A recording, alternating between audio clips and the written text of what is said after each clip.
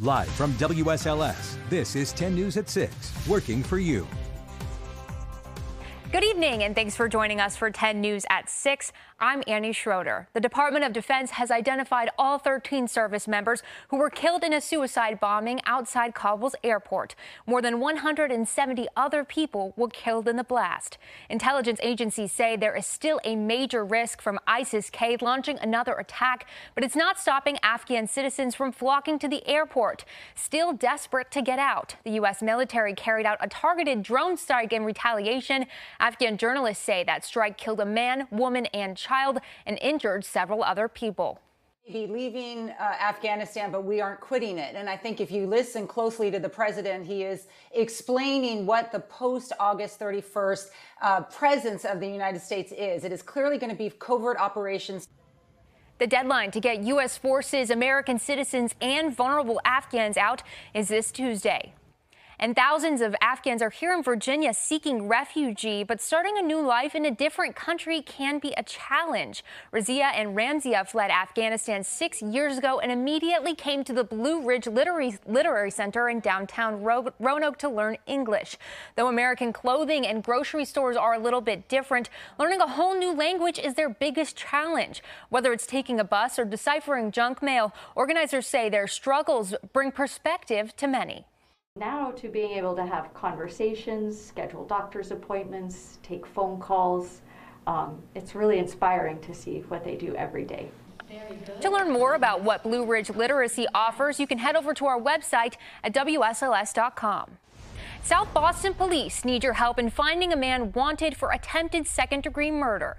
Authorities say James Hobbs is wanted for an incident that happened Thursday in the Lincoln Drive and West Side area. He's also wanted in connection to use of a firearm and assault on a family member. Police say he is armed and dangerous, and anyone with information is asked to call 911.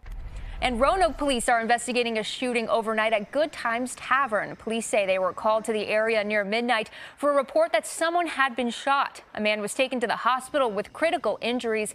Officials say no suspect is in custody. This is the third shooting the city has seen in the last day. And a dog and cat are dead after a house fire in Danville last night. Crews responded to a possible house fire on Ruskin Street.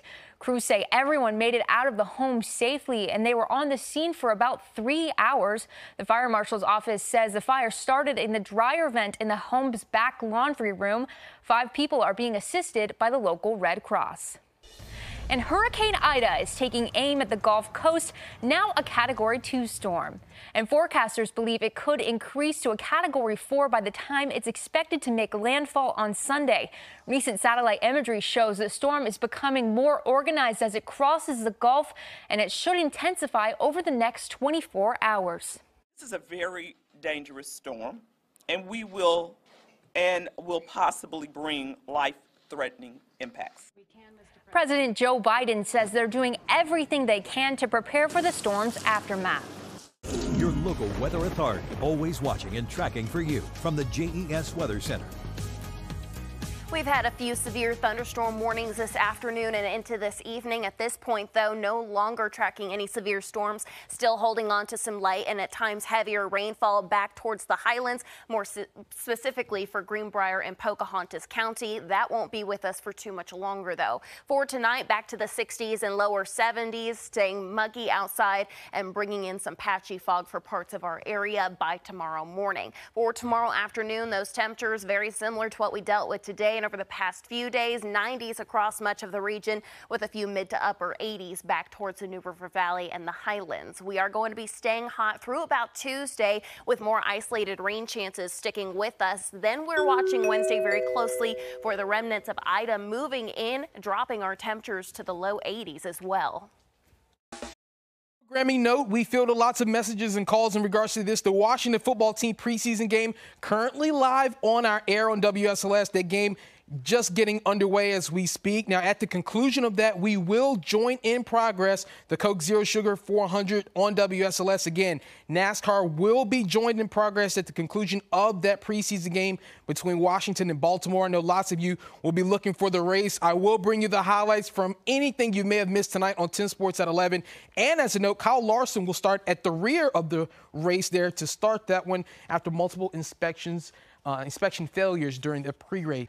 Be consistent, develop, maximize, and elevate. That's the mission of Hoop Love Academy, an organization offering training, clinics, camps, and now a rec league known as Synergy. Now, the Synergy season will run for 9 months beginning in September. Today, HLA held an open run at Countryside Sportsplex. 24 kids turned out from the ages of 8 to 15. Founders Mackenzie Lewis and Stefan Anderson are both former hoop stars from Northside and William Fleming, respectively, and simply want to instill the values of commitment and hard work to the youth. It's constant development. I think that the kids, when they come in here, the things they understand is that we don't do anything to where we're trying to make them do anything that's outside of their ability, but we're asking them to push themselves to the max, to the capacity of what they have to give, and also understand that it's work. They have to work at it.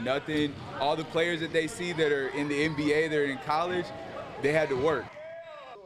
Your news and notes: Salem underway with Delmarva, Lynchburg, and Kannapolis first pitch at 7 p.m. As we mentioned, Washington and Baltimore just kicked off over on WSLS, and Patrick Cantlay currently leading the BMW Championship on the PGA Tour. Annie? Eric, thank you. That's all we have time for now. We'll see you back here on the air at WSLS tonight at 11.